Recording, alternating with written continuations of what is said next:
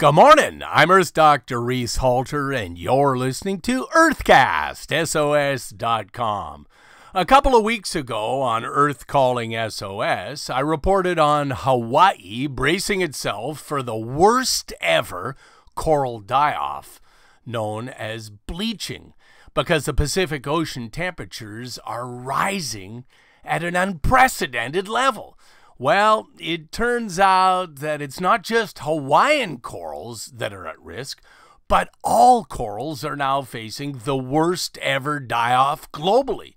Earlier this year, the Antarctica recorded its hottest land temperature ever since the inception of record keeping at 67.5 degrees Fahrenheit, and January to March was the hottest Pacific Ocean temperatures ever recorded along the Great Barrier Reef. A massive coral die-off occurred along one of Earth's 7 natural wonders. Already, an area the size of England has died on the Great Barrier Reef, the largest coral reef on Earth. The global die-off of coral reefs is yet another unintended consequence of burning in excess of 96 million metric tons daily of heat-trapping, climate-altering, subsidized fossil fuels. My colleagues from the University of Queensland and elsewhere confirmed today that the El Nino of 1998 triggered the first global massive die-off of corals, which resulted in 16% global mortality. Then, in 2010, they recorded the second global coral bleaching event, which was triggered by another potent El Nino.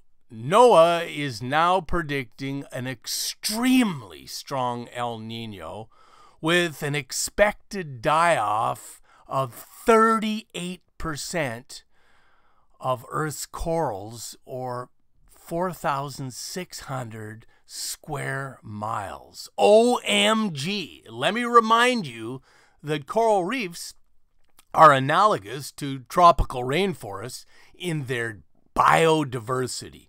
At least a quarter, but perhaps as many as a third of all known fish, or 8,000 to 10,600 species, depend upon corals for habitat, security cover, and nursery grounds.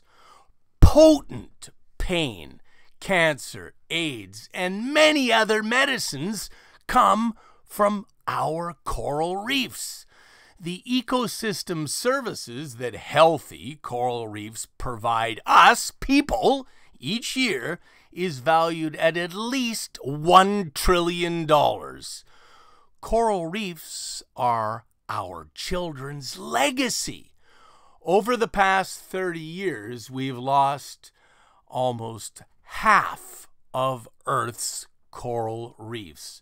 It's time to end all fossil fuel subsidies of $5.6 trillion annually around the globe, according to the estimates by the International Monetary Fund.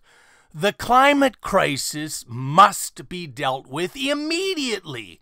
Let's see how the Paris Climate Meeting deals with this next month. In the meantime, please reduce your fossil fuel footprint and support the okraproject.org, because they're making Earthcast SOS possible.